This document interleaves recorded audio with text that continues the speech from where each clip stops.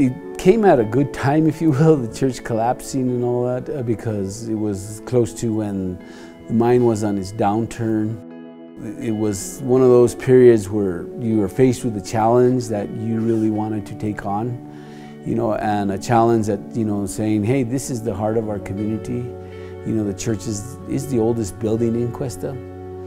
And for us to just say goodbye to the oldest building and something that has produced and helped, you know, many people in the community in different ways. To be able to preserve that and reconstruct this church, for me was like a symbol of, well, you know, it shows what people can do if they put their mind to it. And in a way, we're trying to reconstruct our community because of the blow that we had because of the closing of the mine.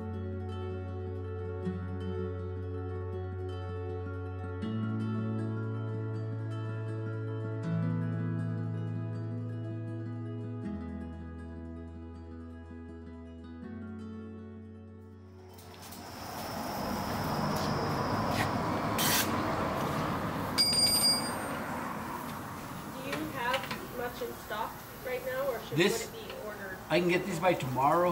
Okay. I mean, it's not actively urgent, but Yeah. to do it. I think the good thing about this community is that it's older than the mine. It's older than, you know, it has more depth to it than a mining community. And I think that's important because people are able to still go back and say, look, we're here before this. You know, we have dealt with worse things, you know, besides the closing of the mine. And we can go back to other things that have, you know, helped people live in this community. Questa's been in and out of this mining industry for over 100 years. And it's had its boom and it's had its bust. And I think this is the time for us to not only to survive, but now to thrive in a whole different light and recreate another chapter or maybe another book of what Questa is going to be like for the next 100 years. For me, you know, Questa's it's just home. It's just a nice, safe, it's just home. I've chosen to be here, and I, you know, had the opportunity to open this up again. The store, we changed it. It's not a grocery store, it's still a market, but I'm just really happy and proud to keep the Rio name going here in Questa. You really want your community to flourish, you know, and you really want people to do what they want to do here. You know, if they want their own business, if they want to work for someone else, if they want to just to come, a place to come back, you know, you want that, and you want Questa to stay like that.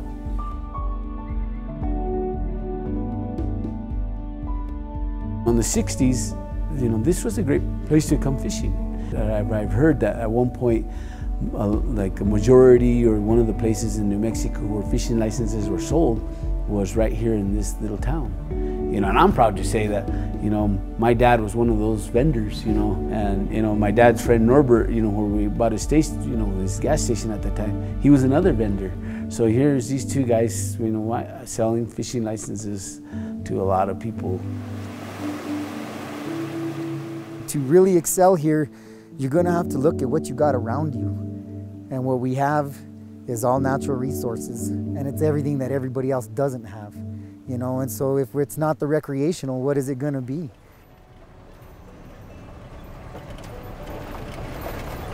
This is really good water. This is really good in here. Nobody ever fishes this.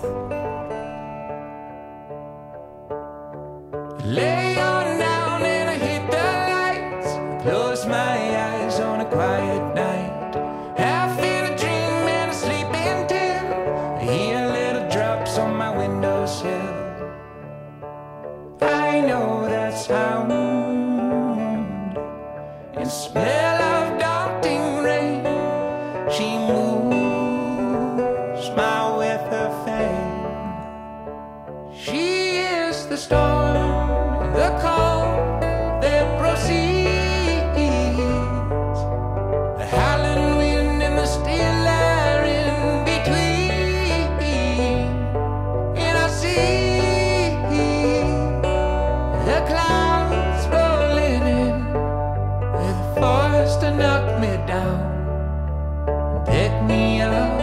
again.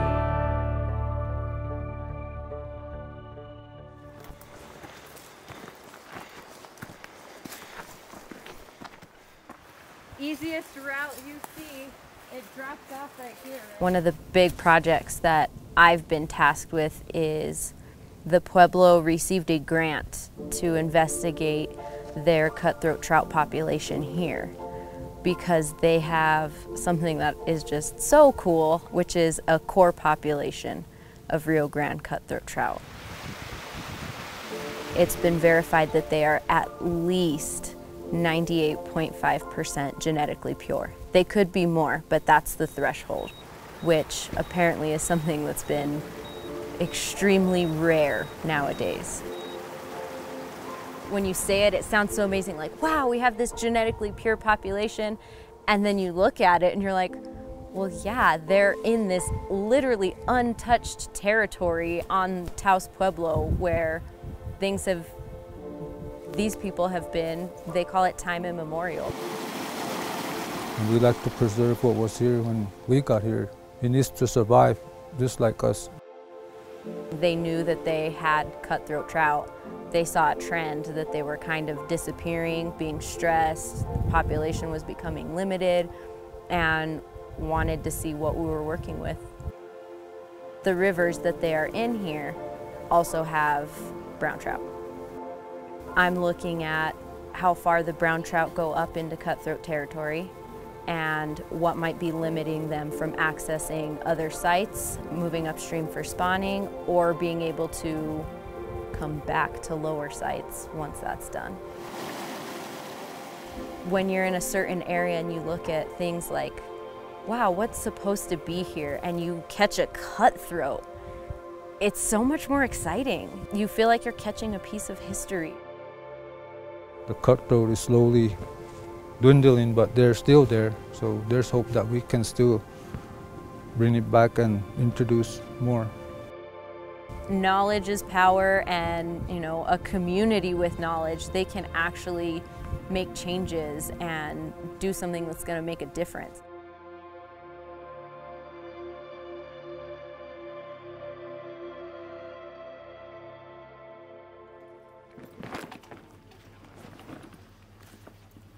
As far as I could remember back, it was pretty much based on cutthroats here as growing up as a kid.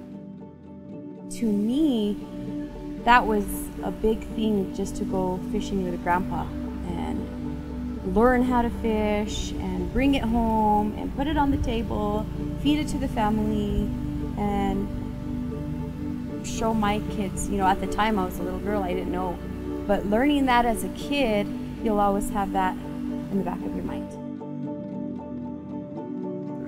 Several different headwaters that come out of the canyons that hold the exceptional cutthroats, which are, red belly, and there's not a whole lot of them, once in a while they'll keep a couple, but you don't want to keep 10, I see the community, where I guess we're being seen as, we've got good elk here, good fishing, just about everything to offer, which is camping, RV, and we've got an RV park in town. Hiking, cabins here in town. So yeah, I see it as a good thing.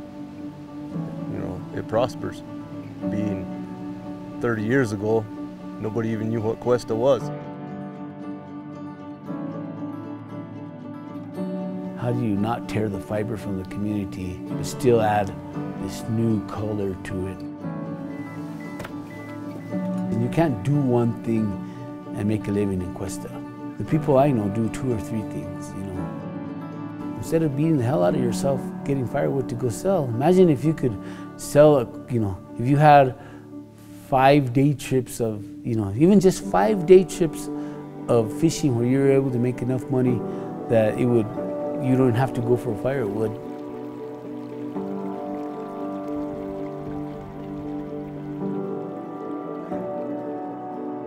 For my part, I think it's trying to get as many people on board to believe that what this community can be, without moving them out, what I mean?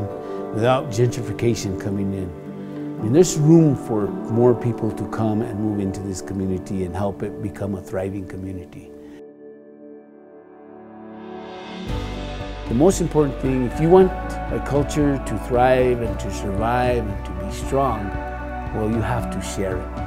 You can't just be that little culture of your own, isolated.